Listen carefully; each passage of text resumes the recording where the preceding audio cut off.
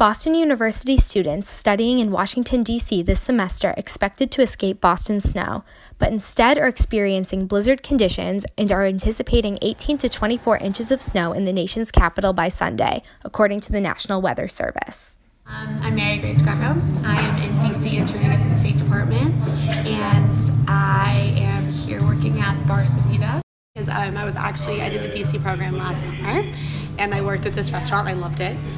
And then didn't really think much about this blizzard because we're from Boston and last winter was terrible, so I just naturally assumed that everyone was freaking out. And that was clearly not the case. I was proven wrong, as I'm staring at like 30-mile-per-hour winds right now.